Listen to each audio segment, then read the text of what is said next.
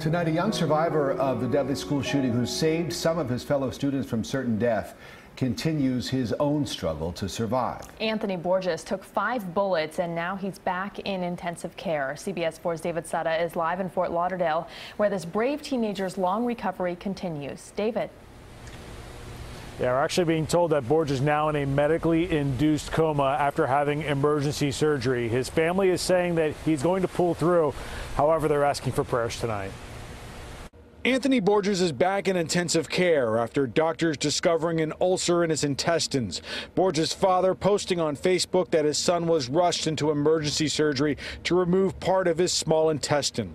The family attorney saying the young man is strong, but his body is suffering. The body's taking a beating from all the medication and all the operations and everything. Classmates call Borges a hero. The day of the shooting, he used his body to block the door, preventing the shooter from entering and saving numerous lives. Borges was hit by 5 bullets from the gunman's high-powered rifle, shattering his legs, hips, and abdomen. I said, kid, I got to ask you, man, because I'm really curious here. What possessed you to do that? And he looked at me like, what do you mean, what possessed me? I had to do it or I would get hurt. Since the shooting, Borges has had a number of visitors, including his teacher, who has asked for prayers for his speedy recovery.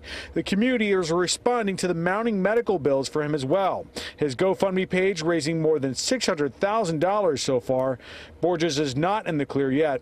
Family says there is likely a few more surgeries coming later this week.